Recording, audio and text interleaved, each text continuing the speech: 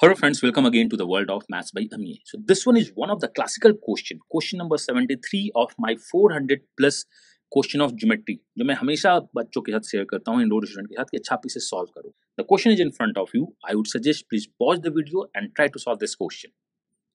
I hope आपने solve किया होगा. This one is one of the best question and the easiest question. So देखते हैं इसका सॉल्यूशन क्या है. In the given triangle ABC, all sides are integer. This one is the most important case. All sides integer है. Length of AB and AC is same. That means both lengths are same. Isosceles triangle है. And angle A is nothing but between 60 to 90. And ये दोनों 60 और 90 नहीं है. ये पता होना चाहिए. यहाँ पे इक्वालिटी होल्ड नहीं कर रहा है. Then the minimum possible value of BC क्या है? And आपको ये पता होना चाहिए. क्वेश्चन में बोला है तीनों इंटीजर है. इस क्वेश्चन को बनाने के पहले मैं आपसे चाहता हूँ कि आप दो ट्राइंगल ड्रॉ कर लो. एंड आई होप आपका आंसर आ गया होगा. एक ABC है मेरा ट्राइंगल जिसमें ये दोनों बराबर हैं, और दूसरा मैं इधर ड्रॉ करता हूं. ये ABC है जिसमें दोनों बराबर दिए. हमें चाहिए क्या? Integral value. तो this one is integral values थोड़ा सा आपको कंफ्यूज कर सकता है कैसे बनाए. तो let's do small calculation, hit and trial. तो सबसे स्मॉलेस्ट वैल्यू के लिए मैं इस दोनों को 1 1 मानता हूं. मैं इसे मानता हूं 60 डिग्री, तो ये भी 1 होगा. मैं इसको 90 डिग्री मानता हूं और मैंने इसको 1 1 माना, तो ये √2 होगा. अब देखो आप, अगर ये 1 1 है लीस्ट इंटीजर, तो BC जो आपका होगा, BC आपका 1 और √2 के बीच में होगा. मैं अगेन रिपीट कर रहा हूं, 1 और √2 के बीच में होगा. एंड BC को इंटीजर होना चाहिए. ये दोनों इक्वल क्यों नहीं होगा? बिकॉज 60 और 90 डिग्री को मुझे नहीं लेना है, तो ये 1 नहीं होगा, 1 से ज्यादा होगा if this one is more than 60. सो 1 नहीं चाहिए मुझे, और मुझे 1.4 से छोटा चाहिए बिकॉज √2 1.4 होता है. तो इसके बीच में कोई इंटीजर नहीं मिलता है.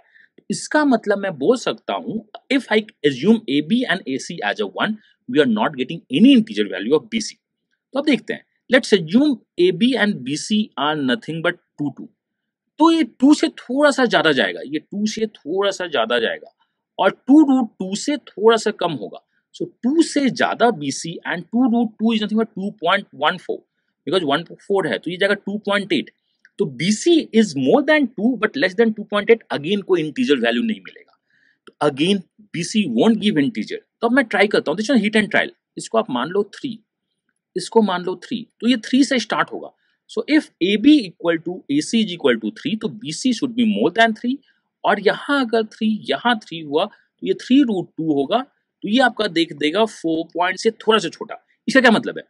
इसका मतलब है will get BC is nothing but 4, जो इंटीजर वैल्यू है. तो मैं बोल सकता हूं AB को मैं 3 मानूं, AC को मैं 3 मानूं और BC को 4 मानूं, तो मेरे सारे कंडीशन सेटिस्फाई कर रहे हैं. तो minimum value of BC is nothing but 4. बाकी आप 5 पे भी ट्राई कर सकते हो. अब यहाँ 4 करो, यहाँ 4 करो. तो दिस वन इज 4 से स्टार्ट होकर 4 √2 तक जाएगा. तो ये 5 भी हो सकता है, ये 6 भी हो सकता है. But the minimum possible value of BC is 4. और इस टाइप के basic concept you can expect in any of the examination.